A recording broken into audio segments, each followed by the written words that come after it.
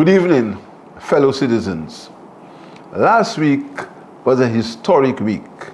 We welcomed and honored our sprint sensation, 100 meters gold Olympian, Miss Julian Alfred. All St. Lucians, home and abroad, felt a sense of pride as the nation celebrated. Thank you, Julian, for being who you are and allowing the country to benefit from your stardom. On 1st October, our country will take another step in its evolution to continue to address the needs of the workers when the minimum livable wage of $1,131 per month or $6.52 per hour will become law.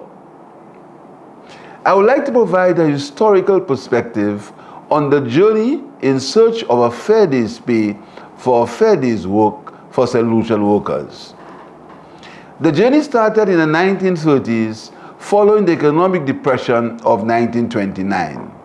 Back then, the Legislative Council enacted the Labor Minimum Wage Ordinance No. 5 of 1945 to establish a minimum wage for specific workers like the coal carriers. This was followed by amendments to the ordinance to align the quantum of work done to pay and to make special provisions for workers whose ability to work was affected by physical injuries, age, and infirmities.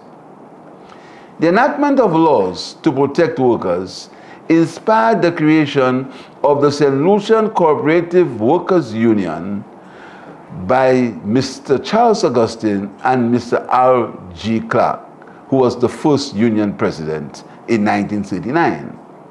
In 1945, Sir George Charles, Mr. Olio Shabatis, and Mr. Emmanuel Springer had joined the SLWCU, mobilizing workers from different sectors to join the union. 7 years later, in 1952, the first comprehensive piece of legislation governing the establishment of minimum wages came into law under the Wages Council Ordinance No. 1 of 1952. It was the late Sir George Charles, during the 1950s, who actively embarked upon a policy of pro-worker legislation, followed by Sir John Compton between 1965 and 1970. In 1999, under the Dr. Kenny Anthony administration, the country witnessed far-reaching changes in the labor legislation. Among these changes were: 1. The Equality of Opportunity in Employment Act, allowing for equal pay for men and women doing the same jobs. 2. Minimum Wage Act, allowing for the creation of the Minimum Wages Commission. 3.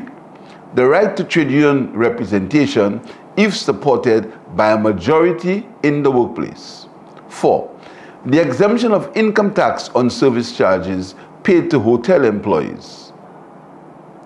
The Minimum Wage Commission was appointed by the Minister of Labor by instrument dated 20th September 2022. The last legislated minimum wage order was in 1985. Previously, there was a minimum wage order statutory instrument 2002 No. 12 that legislated a minimum wage for construction workers. The Commission set about its work under the chairmanship of Mr. Lawrence Poyot and engaged in a broad level of consultation with several stakeholders. The Commission's work was guided by the adoption of methodologies recommended by the Organization for Economic Cooperation and Development, OECD, and the International Labour Organization. In making its final recommendations to the Minister, many key factors were considered, including the general level of wages in St. Lucia, the cost of living, the NIC contributions and benefits, the level of productivity, and the impact on employment levels, and the impact on attracting foreign investments, and the protection of the workers. Historically, it has been the responsibility of previous Labour governments and this government to secure fair pay for all workers. The St. Lucia Labour Party government has always recognized that work is an integral part of the human experience and therefore has an innate dignity. The work we do is not just about what we produce, but an expression of who we are. In recognizing the dignity of work, workers need to be paid to allow them to meet their very basic needs.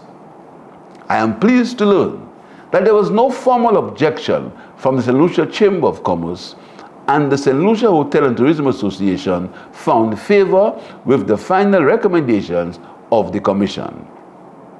This augurs well for the building of our nation, when employers are sufficiently socially conscious to stand in solidarity with workers at the lower income levels of the workforce. I implore employers to strengthen their solidarity by resisting any efforts to reduce levels of staffing where adjustments are to be made to bring wages in line with the minimum livable wage. What may appear to be cost savings at the level of your individual businesses may turn out to be more costly at the national level, resulting in false savings. I therefore encourage employers to help staff improve the level of productivity so that workers are always providing value for money.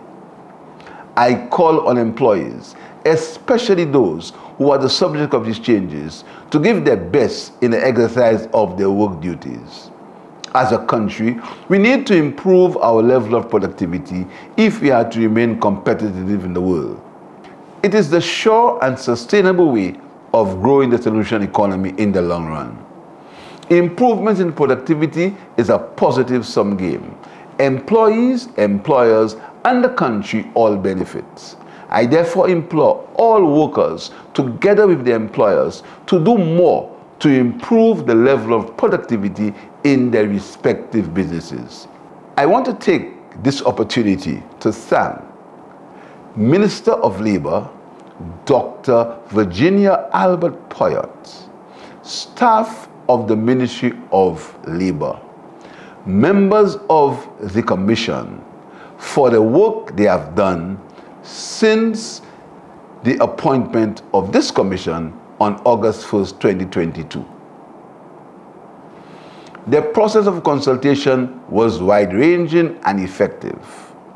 Let me also make special mention of the private sector in general for their understanding and participation in the process.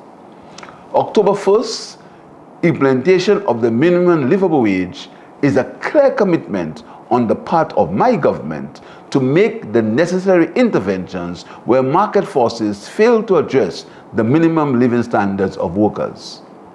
The stability and strength of our nation is very dependent on the well-being of the vulnerable in our midst.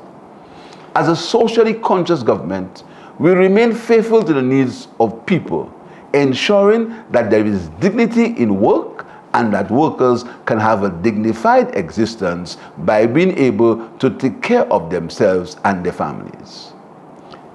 Minimum wage, $1,131 monthly, or $6.52 per hour, does not include a payment of overtime, a share of service charge, a commission, bonus, or profit sharing.